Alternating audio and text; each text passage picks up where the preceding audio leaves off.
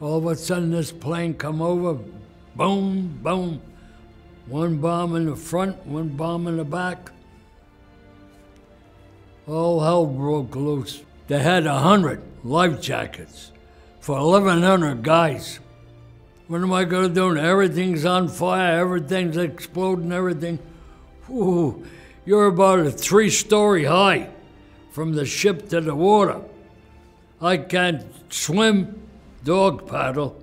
To hell with it. Off I go, boom, in the water. I'm in there for 2-3 hours before somebody picks us up. Diesel oil all around you and everything from our ship that just got bombed. We lost 605 minutes.